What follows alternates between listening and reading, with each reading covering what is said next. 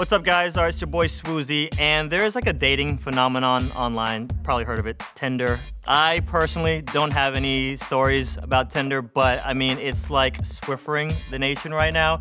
So because I don't have any stories, I know there are crazy, ridiculous, out of this world stories out there. So we're gonna have a few, like literally, we had a whole casting and audition for this thing. We're gonna have the best ones that we've found. We're gonna bring them in for this video and see what's going down, what's hot in the streets with Tinder. Let's go. The first person we're bringing in, Shad. This guy, I don't know if his stories are just that amazing or just the way he tells it. I couldn't imagine being on a date with him. So how'd the date start? A magical land called Lancaster. Okay. 20 minutes, she says.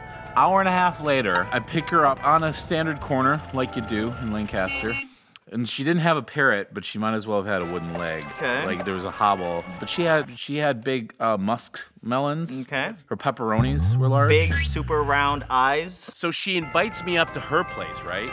And that's when things start to get a little bit weird. We're starting to get in the mood, but she likes to scream a lot. Okay. And my hands are touching pepperonis. Got you. Her hands touching corn dogs. You guys are in the kitchen We're preparing in the all the kitchen, ingredients. but she's actually telling me like recipes. She's like, 1 pound of butter, 6 bags of flour. So when she's yelling ingredients You at don't me, go back at that. yeah, like a pinch of vanilla. Right. You don't want to be like, and stir it up, baby, because then it triggers it even further. Wow.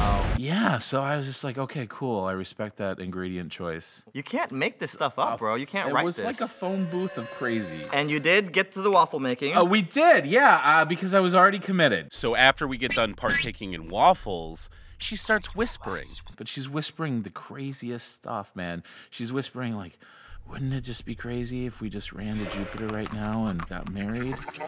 It's like, whoa! Just crazy stuff. Like, what if the New York Yankees were called like the bus drivers? Would we still cheer for them? Was this doing it for you? Were you No, getting, like, no, okay. I was actually pretending she was the other date that turned me down. Got you. I'm a little hesitant to shake your hands, but all right, my Oh, man.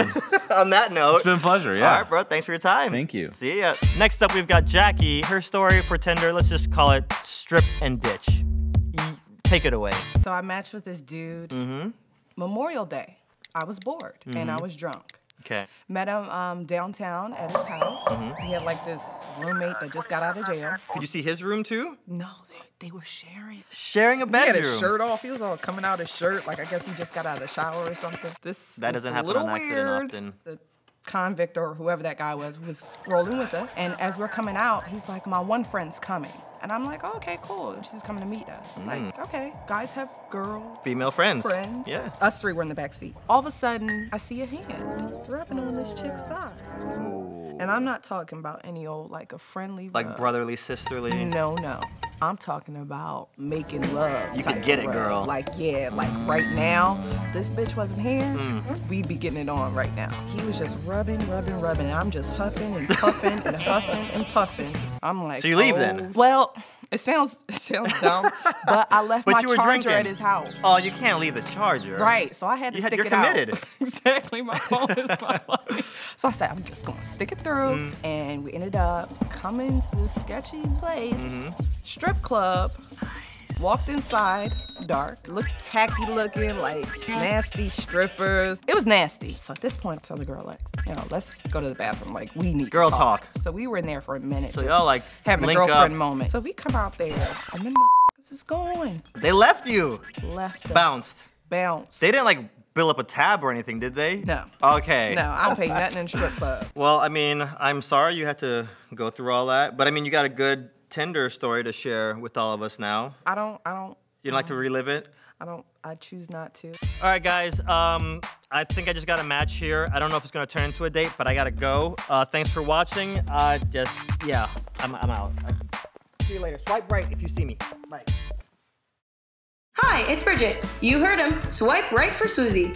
What did you think of those stories? Pretty wild, right? Now it's time for you all to vote. Which story did you think was crazier? Click the left box for Shad's wild night out, and click the right box if you'd stick it out for your charger too. You can also click the links in the description to vote. And check out our homepage to watch the 2 other videos that got released on Field Day today as well. Yuling Kwang is a filmmaker who traveled across the US to interview real couples affected by the Supreme Court's marriage equality ruling. And see us present inventor Bob Partington as he strives to make the slowest Rube Goldberg ever. Next month, we'll be bringing you another batch of 3 awesome creators all on the same day. See you then, and good luck on Tinder.